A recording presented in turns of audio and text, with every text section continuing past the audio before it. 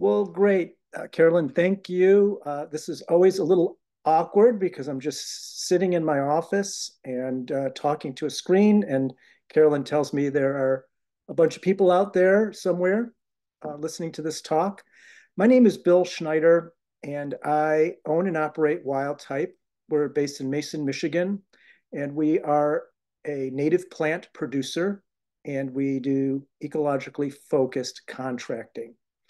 I know there are many friends out there that know who we are, but if you don't, I encourage you to look us up at our website at wildtypeplants.com, and I hope you can make it out to the nursery sometime this spring.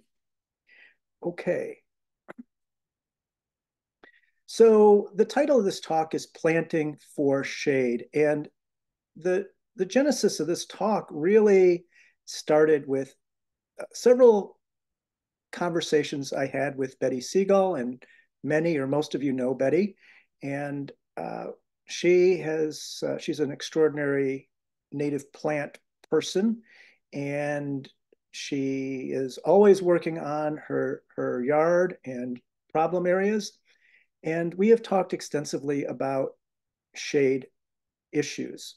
And she encouraged me, invited me to present to this chapter, and I agreed. So here we go. So at the nursery, I get a lot of questions about shade. It might be one of the top questions. Where are your shade plants? Which ones are best? Can you make a list? It goes on and on and on. And people use terms like full shade, part sun. I really don't know what these terms mean. Everybody interprets them differently. And it makes it very hard to make sound decisions if if at least the person asking the question isn't really sure about the shade conditions they have, which is often the case. So I have one very simple objective tonight, and that is to encourage people to become more observant about the quality of shade they have, to be looking and thinking about it so that they have a better idea of really the shade conditions they have, and they will be able to make better choices. So what I'm suggesting here is super simple. It doesn't require a lot of knowledge. It's maybe common sense, but in fairness, until you spend the time to think about these things, it isn't necessarily something people instinctively do. So obviously, the first question I ask is, what's creating the shade? Is it trees, small trees, large trees? What species of trees? That's always my question. Buildings, topography, other objects. And then I'm always asking people to visualize or understand the seasonal changes in light.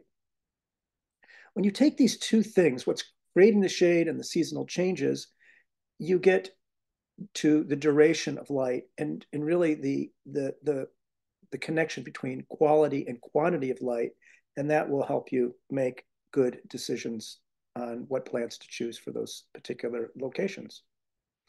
I just put this graphic in. We know that the sun is highest in the sky at the solstice and lowest in the summer solstice, lowest in the winter solstice.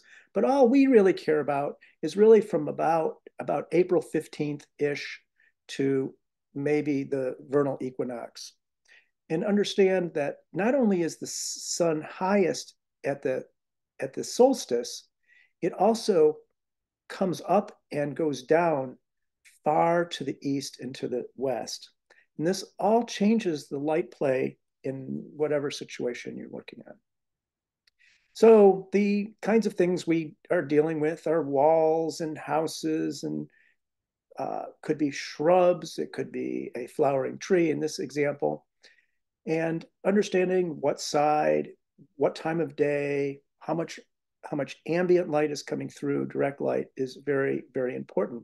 Spending some time thinking about it and observing it, not just on any given day or at the same time every morning, but looking at it more thoroughly. many of you have situations, we all have situations. If you own a house and you're landscaping it, the north side, and people say, hey, the north side's so shady. Well, the north side of your house may be shady. You may live in a two-story house, which uh, exacerbates the issue. But a normal ranch style house during the solstice, okay, and summer solstice, actually does not cast that long a shadow. This particular photograph was taken around the solstice. This is a view of a. This is actually the first landscape I did about 30 years ago, and taken about 28 years ago after we installed it. But um, we know that this is early in the morning, and we know that we are looking west because of the shadows in the trees. This north side of the house is bathed in light. Now, as the season progresses into June, July, August, the shadow will extend away from the house a little bit. Only the really the first 10 feet of a ranch home along the north side is going to be in dense shade. The rest of it is going to get light at some point in the day, some significant light, unless there is other obstacles, trees and other buildings. In other buildings, this is an example. This is a, a, a beautiful architecturally designed home, and we did a retrofit. I promise you, we did not plant the Japanese maple. Not that there's anything wrong with Japanese maples or mugu pines or all the other things that we encountered on this project, but we were tasked with dealing with this intractable little space that architects just gloat over how cool this is as you enter the house, cozy little entry. Um, it's very difficult to landscape these spaces. Not only is it light limited, and you can see how difficult, how many challenges there are.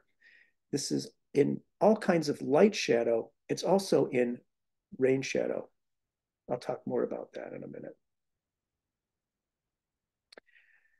Observing the play of light around your home. This is a project before we actually planted it, where we studied the movement of light over the course of the day and over the course of the season.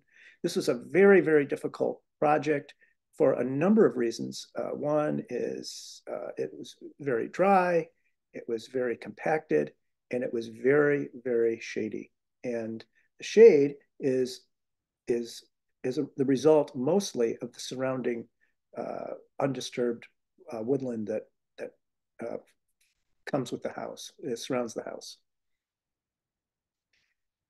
Natural systems are very different. We don't have large rectangular objects setting in setting in places like this. These are systems by which there are generally high canopies. And if you were to look at this with light, with a time-lapse photography, you would see that these cones of light would be dancing around, and there would be direct light in most parts of this particular setting. There's a mosaic of plants here, and that mosaic of plants is dictated largely, not exclusively, by the play of light. Places that get more shade are going to favor or disfavor certain species. This is not exactly what is going on in your yard, because large vertical objects cast a very different kind of shade. And you want to be thinking about that and appreciating that. And of course, in natural systems, we have things like wind throw and fire and beavers and things opening the canopy up periodically.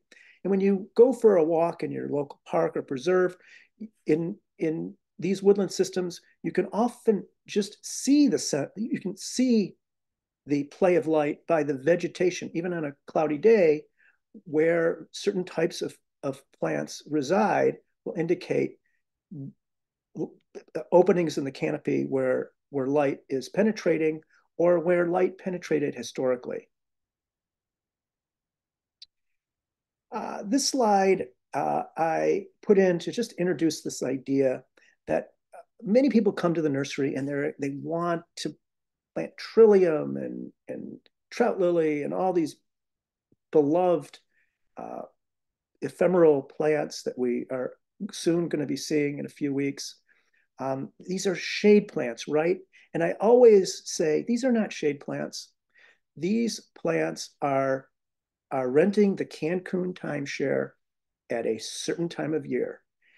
These plants have high light requirements. Okay, they're using the space largely during the time as things warm up before the deciduous trees above them obstruct the light. If you plant these plants in dark places, let's say right up on the north side of a house or in a place that does not get any spring light, they will eventually fade away. They need a certain amount of light every spring, intense light, that allow them to build up enough energy stores so that they can survive until the next spring when they can recharge their battery, so to speak. This slide I put in deliberately to kind of juxtapose two kinds of plants. And the term ephemeral is not really a technical term, and we use it each loosely, and it can be interpreted slightly different.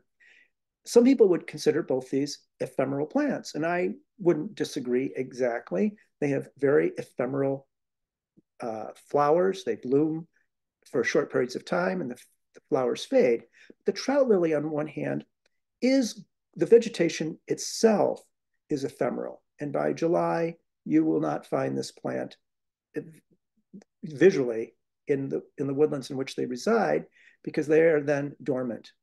Where in a typical year, the bloodroot will persist all the way till fall. It's photosynthesizing the entire season, which sets up this loose dichotomy between these clearly ephemeral plants and these plants that don't really fit that category, which I'm going to talk about in a minute. A classic ephemeral plant is Dutchman's breeches. I think by the end of June, you cannot find vestiges of even the senescing foliage. By July, for sure not. It's a classic ephemeral. I'll get back to that and talk a little bit more about that in a minute. I want to mention, and I often do, particularly to people that come out to the nursery, the difference between what I consider horticultural tolerances and ecological tolerances. There are a ton of plants in our native flora that can do things in your landscape that you don't think they can do because you don't see them in the environment in that context. This is a great thing. In this case, I have on the left bladdernut used very deliberately in this residential landscape in this miserable little narrow strip between two properties where some privacy was necessary. It was a good choice for this space because any stems that get in the way can easily be cut, and the plant itself, the stems itself, has a very vertical nature. But this light situation in this setting is unlike any light play that you'd find in its native environment. It gets direct sun for 2 hours, and then it's in shade the rest of the day because it's between two houses and there's some big trees in front of it. So it has a very unusual light shade dynamic going on. In the native environment in which it grows, it's getting dappled light all day. Okay, it's not growing in the densest of shade, and it's getting light from dapples of light from morning till evening typically. There are many examples of things that you can use in your landscape that you wouldn't think could tolerate your conditions because it's a little I don't know if I want to say dangerous, but you can really mislead yourself by assuming that just because you saw it in a particular context in a walk you took, that it's where you're going to want to put it in your yard. And I've been using this slide or this saying for almost 30 years, and that is plants don't don't grow where they like, they grow where they can. Let me see if I can get rid of this. Thank you. Okay. And what I'm saying about this is that we like to say, oh, this plant likes this, or this plant doesn't like this, or this loves these conditions. Plants don't have these emotions. As much as I anthropomorphize many things about my own landscape, we have to sort of get this out of our mind for a moment and understand that plants are opportunists. They grow where they are most competitive. And if in your yard, you are changing the dynamic, the competitive dynamic. So there's a lot of things you can grow in your yard that you would never think you could grow there because you are making the rules and you're sort of going around the rules Mother Nature has set up in natural ecosystems like this. Oops, what's going on here? Okay, well, here's an example. Here's a whole mix of plants that would not necessarily coexist in any one place for a variety of reasons. You might say, well, you might see boneset and Joe Pye weed together, and you would, but this is actually a fairly shaded site. There's a building to the right and some big trees that are with very high canopies that cast a lot of dappled light here. So it's just an example of what I'm getting at. I was at a talk at the Stewardship Network. Some of you may have been there. Maybe you heard Mike Cost, and perhaps Mike has spoke to this chapter previously. Great guy. He works at Mathi. He's an author, great ecologist, super good guy. He gave this talk, and he introduced this idea that was first developed by a forest ecologist by the name of Curtis at the University of Wisconsin. And I'm going to introduce this idea. Don't seize too closely on the numbers. I had a long conversation with Mike earlier today about this graph. And by the way, he's giving a talk tonight at the Oakland Wild Ones. Anyway, what Curtis did is he set up this adaption number system. And I'm going to briefly describe what he was getting at. If you can see my cursor, this particular graph is based upon sugar maple and all the ability of other species to regenerate beneath it. So 10 is the best you can do, okay? And this is on a relative scale. This isn't any kind of unit or of any kind. So sugar maple regenerates fabulously under sugar maple, where on the other hand, bur oak, Quercus macrocarpa, does not regenerate very readily under sugar maple. You'll see basswood, Tilia right here, germinates and reestablishes readily under sugar maple. What Curtis was getting at is a whole host of things that create this situation, of which light is one of them. In his adaptation system, he factored in moisture, nutrients, and light, but light plays a critical role in this. And I want to seize this and to tell you that the light cast by different species of trees has a huge effect on what you can grow under them. Many of you know that Norway maple is one of the most frustrating, intractably difficult species to landscape under. Sugar maple has big leaves and casts some of the densest shade of any native species. And then Norway maple is even more extreme. It leaves out earlier. It holds its leaves longer. It has more leaves per unit area. Its branching system creates very, very dense shade. So if you come to the nursery and you say, well, I have this tree that I want to landscape under, the first thing I'm going to ask you is what type of tree is it? And to that end, someone will probably ask this question: what do you do with the Norway maple? Well, short of cutting it down, which is often not practical, I suggest contacting an arborist and open up the canopy. Get some light and ability of moisture to move through the canopy. And I'm going to talk a little bit about that right now, is the correlation between shade and moisture. They're intrinsically connected because what is obstructing light is also obstructing water.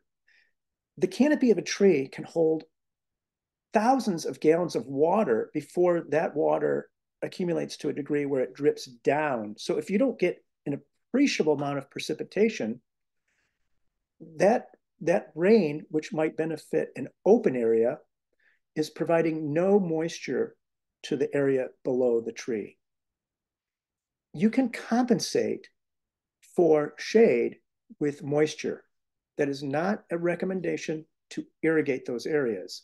It's a recommendation to choose species, not just on the amount of light, but on the amount of moisture.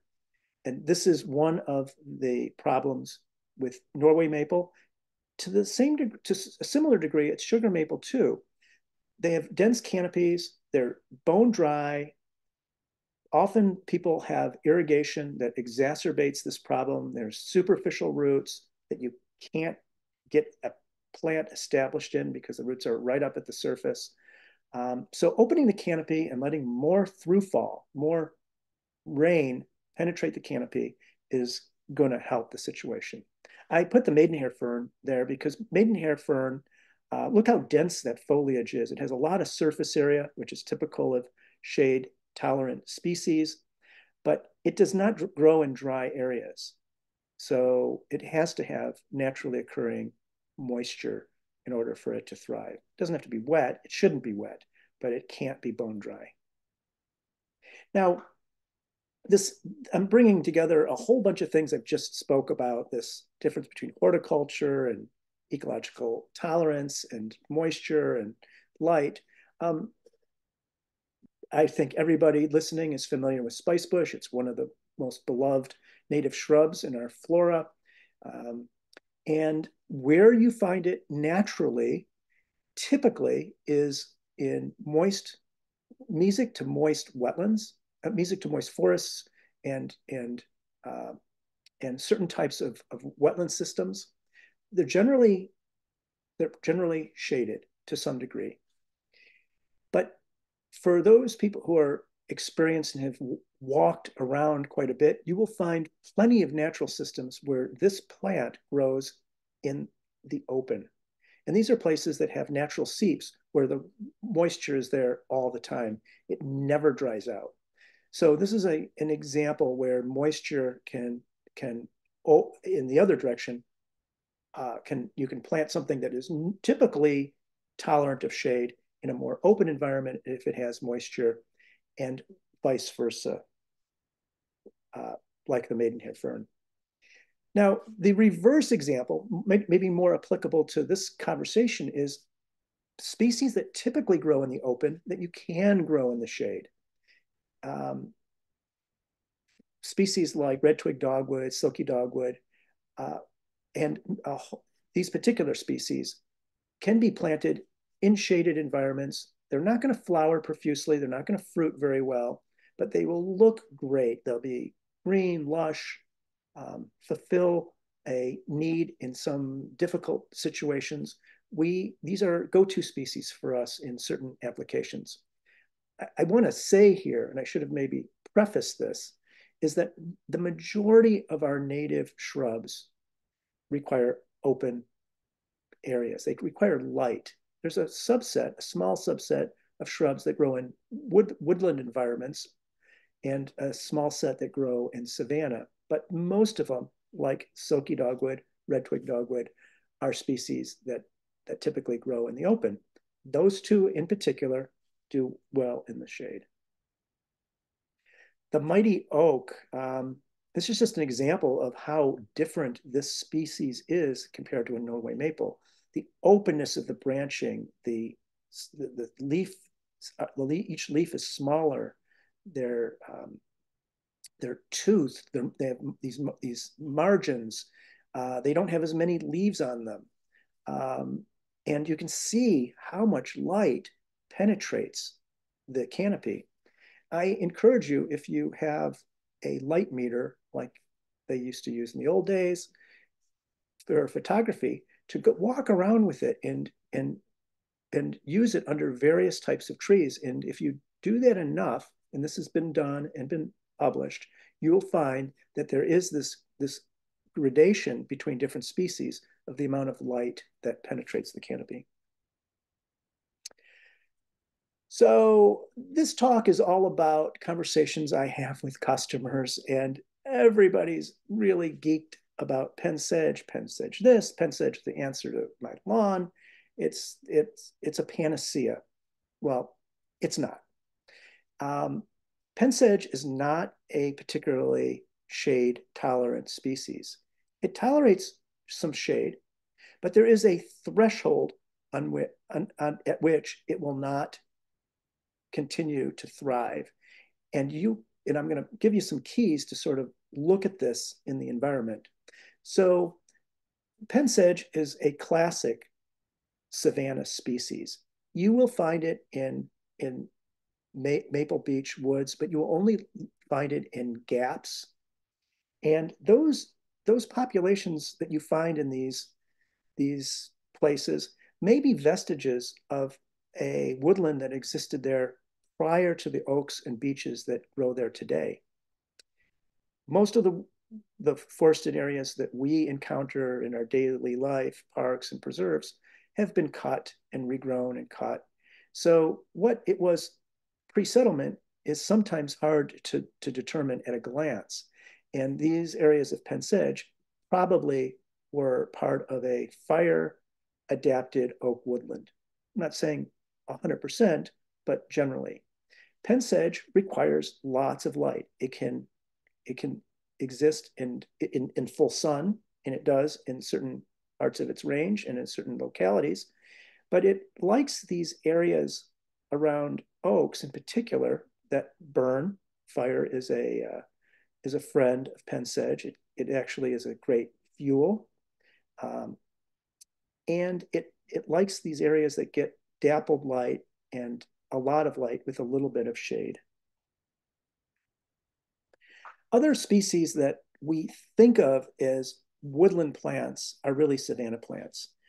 If you observe, as you go walking and you observe plants like true Solomon seal, columbine, geranium, false Solomon seal, doll's eyes, red and white, you will generally find them along the edges. These are plants that had to find a new niche when we destroyed the savanna. These plants require a lot of light. None of these plants I just mentioned are ephemeral. They grow all year. They require light all year. And they have found a place to thrive along roads and paths and cleared areas on the edges of woodlands. And if you do find them in interior, they're probably in large light gaps that have been there, open parts of the canopy that have been there a long time. Not that they're not useful for planting in your yard in shaded areas, but they're not going to tolerate the densest shade you have. So what you may want to know is, okay, you're talking about this quality of shade and all these shade plants I thought I could use are not tolerant, as tolerant as I need. And now you're telling me the site's too dry. So what are the species that tolerate the greatest amount of shade in the driest conditions? And I'm not the guy who is going to give you a generic list. I much rather you try to spend some time observing your environment, do some reading, come to the nursery, go to another native plant nursery, ask our advice, people who grow these plants and and try to figure it out. But I'm gonna give you a few go-to plants that we use for the driest, shadiest environments. Species like blue stem goldenrod, heartleaf aster, um, big leaf aster, bush honeysuckle, bottlebrush grass, and there are more. But these are we use these commonly in really really dry shaded environments. Bush honeysuckle is a great plant for these really, really difficult places. It can tolerate and grows naturally in dry, shaded environments. This plant will grow great in full sun with ample water. I warn you, it'll go crazy. It is very opportunistic in that environment. You have changed the rules. You've given it great opportunity in those environments in your garden. I've made this mistake myself, where it will grow much better than everything around it. But in really dry, shaded environments, it's really limited, and there isn't much that will compete with it. And so you're not going to be letting it outcompete anything you really don't want it to. This is actually a shrub, by the way, not a perennial plant. It's a low growing shrub. The beloved plantain sedge. I am going to regret showing this because people will come to the nursery this spring and ask for it, and we may be sold out. We struggle to produce enough of this. This is a beautiful woodland sedge. It is doing its thing early. It will actually flower and produce seed by I think generally by the first week of May, it's already produced its seed. Um, um, we're working on producing more of this. This is a great plant, and and complements many woodland gardens with great texture, and can tolerate dense shade, but not extremely dry conditions. Ginger can tolerate very shaded conditions, but again, it can't tolerate extreme dry conditions. This is another one I'm going to regret showing. This happens to be one of my very favorite plants. People always ask me what's my favorite plant. I don't have a favorite plant, but this would be right up there. It's Dirca palustris, the leatherwood. It's it's geeky, and I know that whoever's listening to me tonight has to be geeky.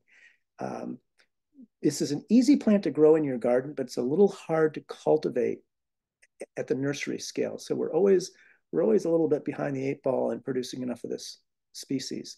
Um, but it's wonderful. It blooms early in the spring. It is one of the very few woodland shrubs. And it has many weird characteristics. One is it is always a single stem shrub. It has a little mini trunk. It never suckers ever. It's really distinctive once you tune your eyes into this characteristic. And it's called leatherwood because the stems are so flexible, you can actually tie them in a knot and they won't break. It produces yellow flowers very early. It's a wonderful little shrub.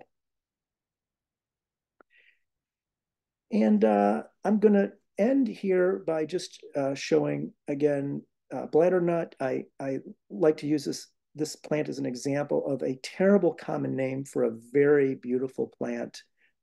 We should call this Michigan lantern plant or something, but bladdernut is just not nearly flattering enough for how wonderful this this uh, this shrub is. This also can tolerate dense shade as long as it isn't bone dry. And I think that's my last slide. With that, I'd be happy to answer any questions, which is by far the most interesting part of the talk.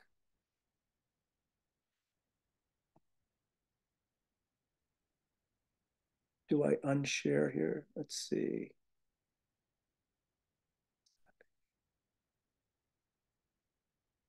Hmm.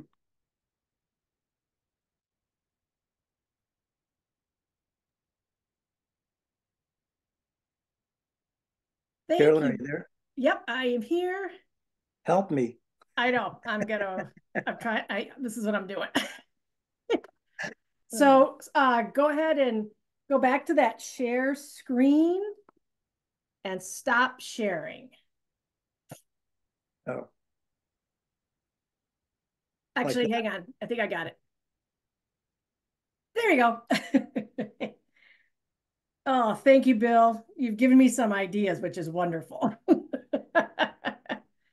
So we have a few questions. Do you want, Okay. do you want to field them or do you want me Yep. to? Nope. I can answer. I can ask them for you. That'd be great. Are there certain trees that have thinner canopies and will allow more moisture to reach the ground beneath? For sure. And I would go right. The first species I would look towards would be oaks.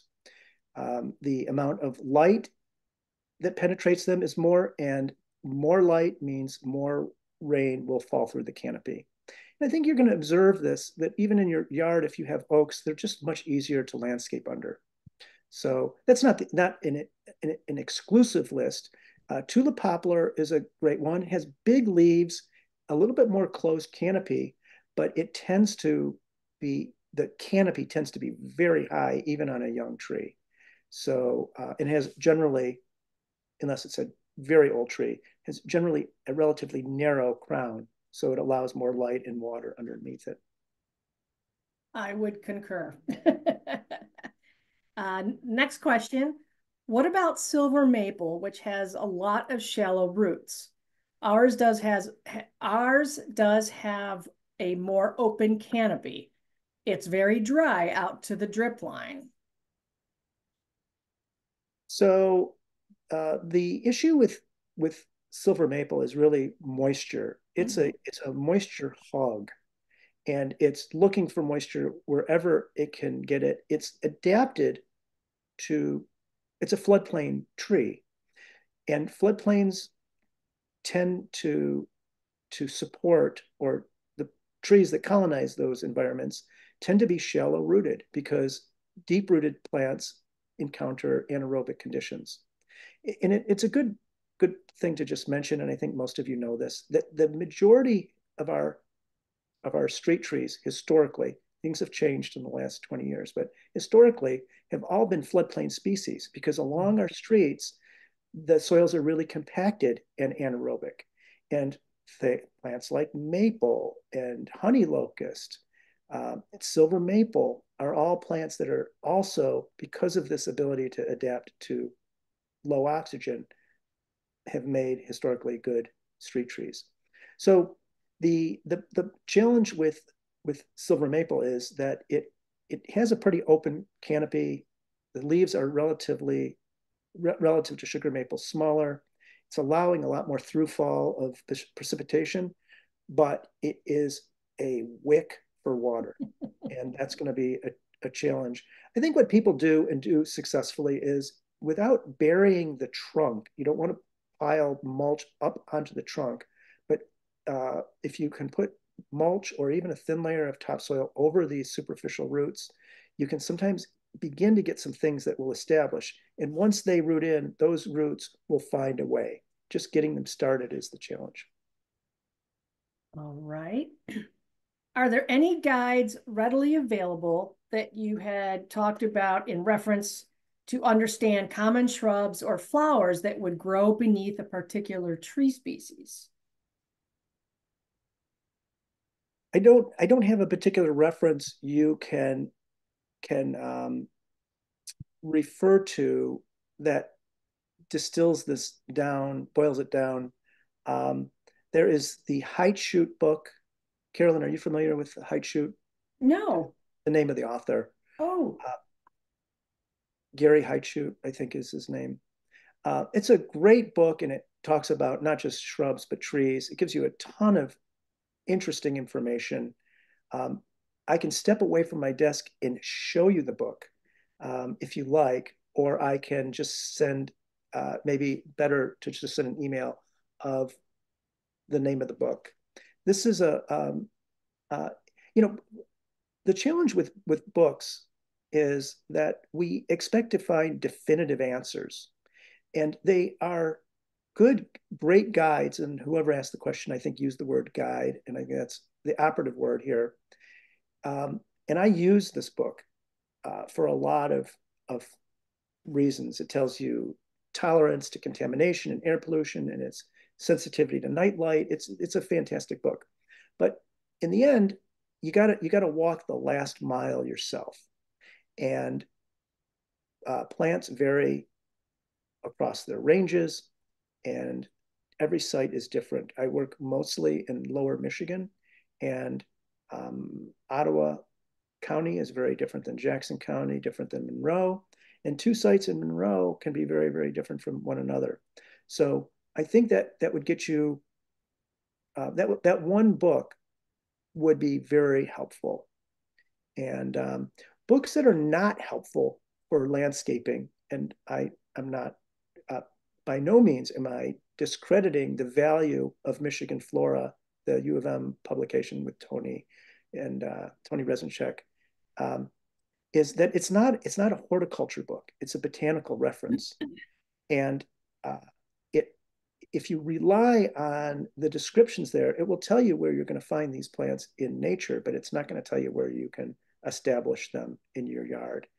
And among the resources you should rely on are native plant producers like myself and the others, several now in the Lansing area, and I think a total of maybe 40 around the state, can give you some really good guidance. And everybody's going to give you a little bit different take. And collectively, you'll get a better idea of what's going to work. Here's a good one. What are some good mild shade plants under black walnut? Good one. Um, Boy, I should have been prepared for this question. I have a black walnut, and I informally test a bunch of stuff. We find that nodding onion works pretty well. Triosteum, I don't know if you know that you know that plant, Carolyn, but it's a freaky, geeky kind of plant. Horse gentian, it's Something, called. yes. Yep. Um, we find that tolerates walnut pretty well. Heuchera tolerates it. Things that for sure don't. Let me just mention that, and these are well known. Anything member of the Rosaceae. So strawberry potentilla not going to work a second. Okay. Of course, anything solanaceous, which we don't have a lot of ornamental native solanaceous plants. Um, uh, those are the ones that, oh, Mertensia does really well under walnut. A great one, a true ephemeral. Um, I have to think about it a little bit more, but that begins the conversation. One thing I will say about walnut, that's really important to know, is that again, I'm not a list guy. I'm going to make a list of the things that you can grow under walnut. I always look at these lists. I believe them until I try them, and then I learn that they have to be interpreted. And with walnut, the soils they're growing on has a lot to do with the tolerance of plants that grow beneath them. If you're on heavy soils and then the soils have high cation capacity, they hold the juglans, the allelopathic compound, tightly, and it doesn't leach away and it accumulates. Only the most tolerant plants can tolerate that. If you're on sandier soils and the environment is moister and that those compounds leach readily, you will find that you will be able to get away with a broader group of species. Another question. I'm new to this. I'm new to so much of this. Is it totally acceptable to call the nursery or any nursery to ask questions about plants? Well, I'm only going to speak for my nursery.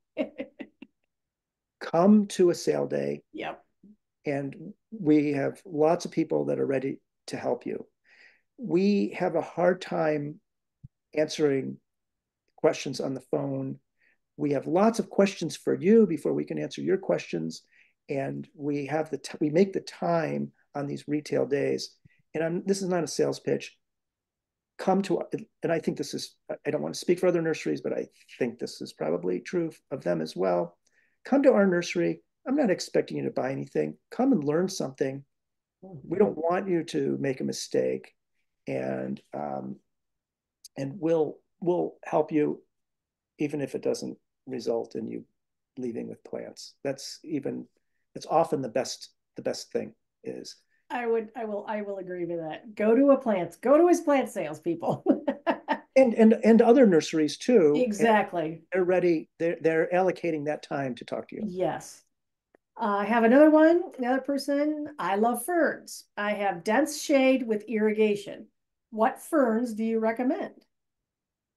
Well, I would start with the easy ones, and things like lady fern.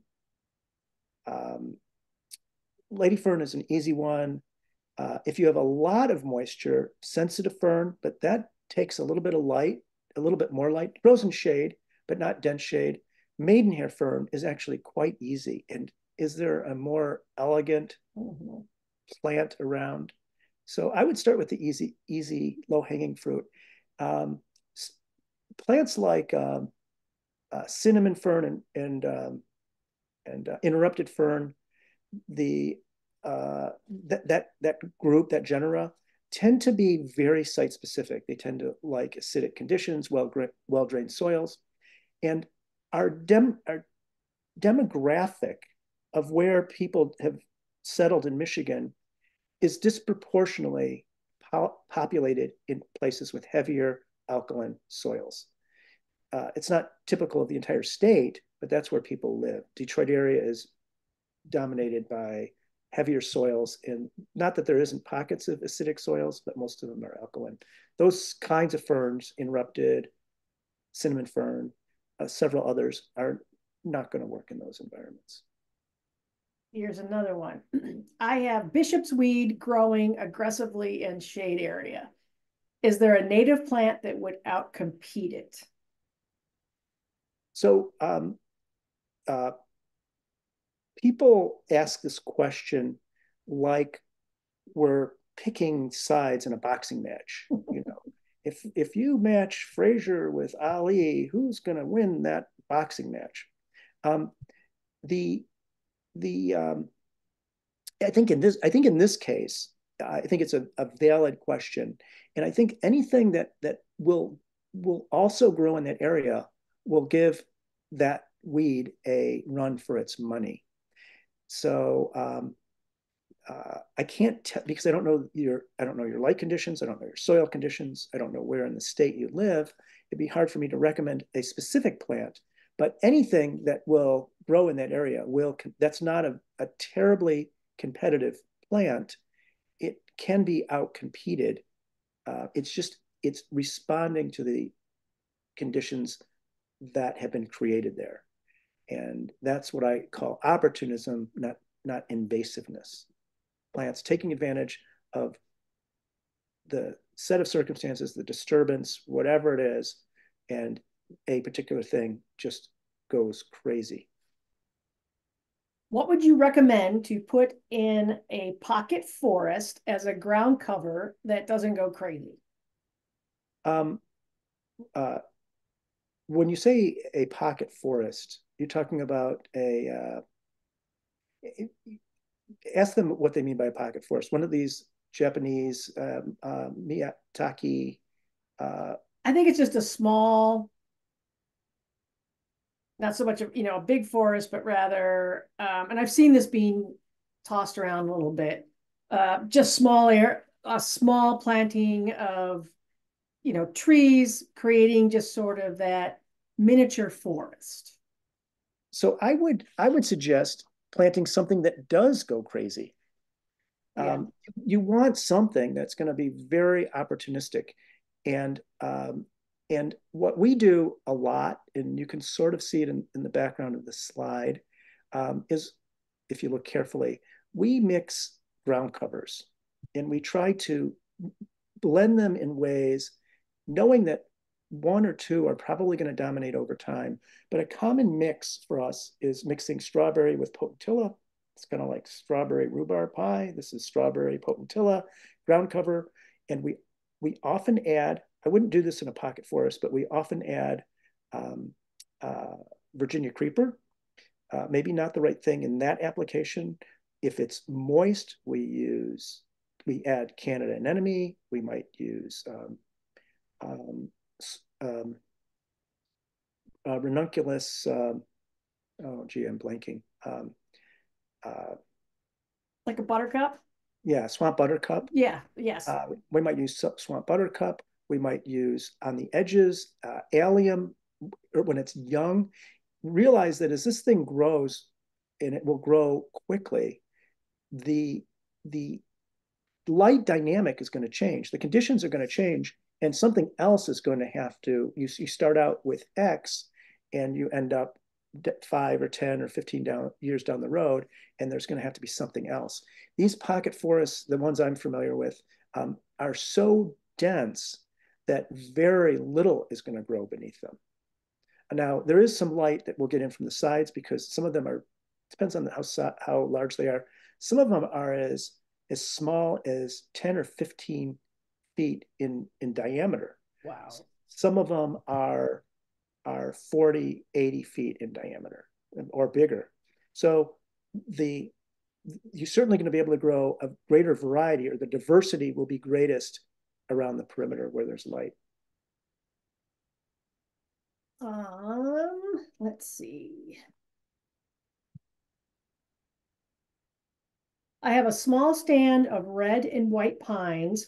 So the ground is covered year round with pine needles, and it also happens to be near full shade. Are there any shade plants that grow well under pines in this situation? So I heard a couple of talks at the Stewardship Network that kind of opened my mind to, and I've touched upon them. I've kind of included some of that into this talk, and that I used to say, and I still believe, a pine plantation, which is not necessarily your yard, but a pine plantation, the boughs, the trees are planted very densely. The boughs are pretty low, and the shade is so dense and it's so dry. Look what grows underneath there. Nothing. There'll be some rubus species, some brambles, and a few other things that can tolerate and find a little bit of light here and there, but virtually nothing. Now, what we like to do in our yards is we like to grow conifers in the most aesthetically pleasing way. We don't like to, unless they're really big trees, huge trees, we don't like to limb them up. I don't like to limb them up. I like white pines that have a grace, and I like low hanging boughs. In that situation, it's almost impossible to get anything to grow. The go-to plant I would start with would be bush honeysuckle. If there's anything that's going to grow there, it's probably going to be bush honeysuckle. And the other one I might try would be the big leaf aster. And again, I don't know where this person lives.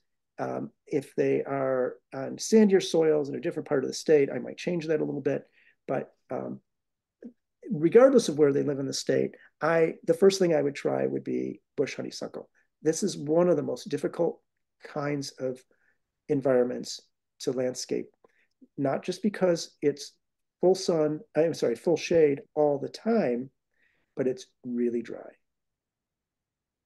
Just a couple more here. Somebody wondered, you had said strawberry potentilla. Is that a particular species, or is it strawberry Oh, and a potentilla?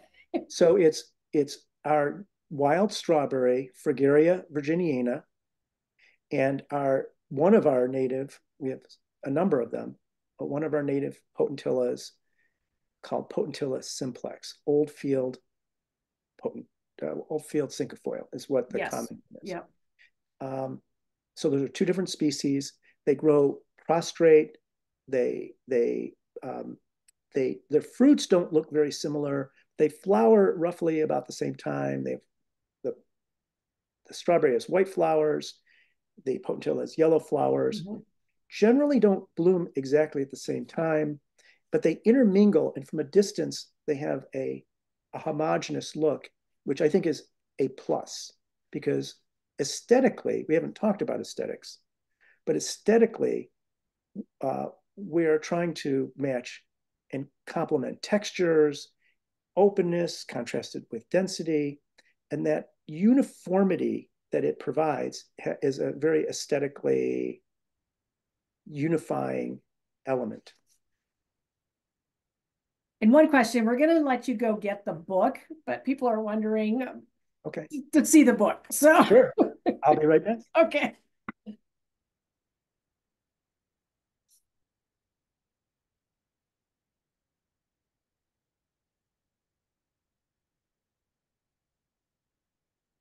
Oh, it's going to be backwards. Nope, I don't think it is. Nope, Oh. it's perfect. Can you see it? It's like, it's really flashy to me. Yeah, it's doing the same thing. I think because, do you want to read it to me? So, yeah. And yeah, it's called Native Trees, Shrubs, and Vines of Urban and Rural America. Oh, And it's written by Gary L. Heightshoe. how do you spell his last name? It's Hightshoe. Okay, there we go.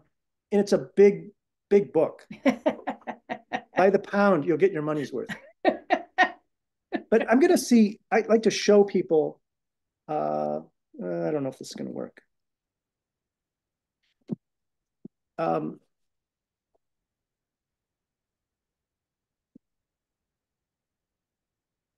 Can you see that? No, it just goes to your screen, your background screen. Sorry. It has it's a reference book.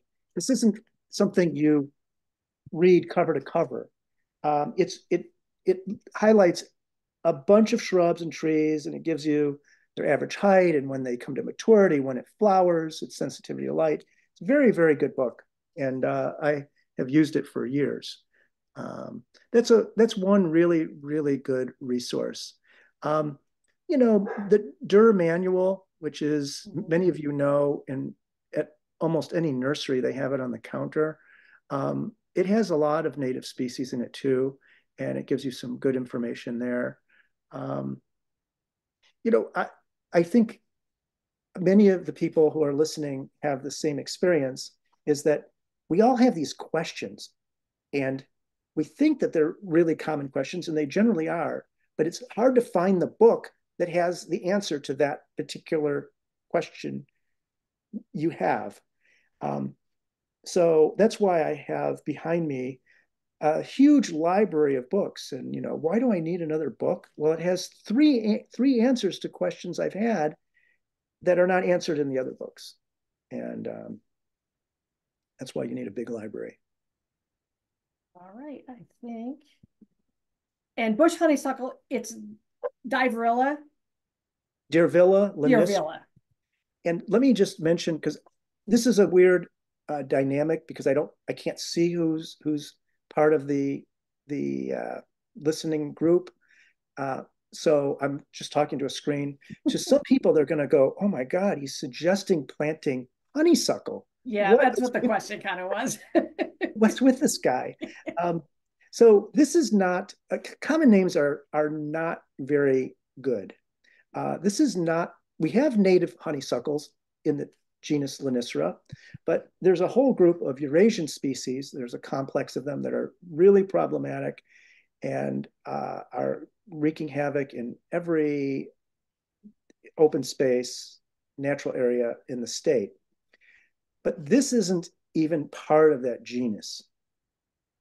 And it's in a completely different genus, and it just has this common name that includes honeysuckle. And that's why you should all know the scientific names, especially our native plants would be a really good place to start. And I'm to the point now where I don't even remember common names anymore. I've been doing this long enough and studying it long enough. It's just the scientific names for me now. I don't remember the common names either, because they're not very instructive, and Correct. people contact us and they say, well, I want Joe Pyeweed. And of course, I say, well, which one? Which one? So I just mentioned this, the common name, scientific name. I was so gratified. I think it was last week, I gave a seed germination workshop to the Oakland Wild Ones. And I gave them the whole thing about why common names are easy to use, but when you write this on the tag, write the scientific name. Mm-hmm. And everybody did. I was really, really impressed. And it just, once you start using them, they become They second. stick. Yeah, it sticks. Well, that is it for our questions. Thank you so much, Bill. It's good to see you in February, though it feels like spring. We're not Yes. there yet. So, but I think we're getting pretty happy to get through this winter and the doldrums and the cloudy days, and looking forward to spring. So, and plant sales. So It's spring here. We started the greenhouse this week and we already have things germinating. So in my wow. mind, it's spring. Yeah, I'm ready. I'm I'm so ready. Of course, I'm seeing Ficaria already starting to pop up, and I'm a little disappointed. But thank you so very, very much. And Thank you for the invitation. you're absolutely welcome. And everybody, thank you for joining. You drew a great crowd, and I think you'll draw a great crowd wherever you speak, Bill. So, I appreciate that. Thank you. and thank you very much. And thank you, everybody, for joining us tonight. Thank you, everybody. All Good right. night. Have a good evening, and hope to see everybody soon.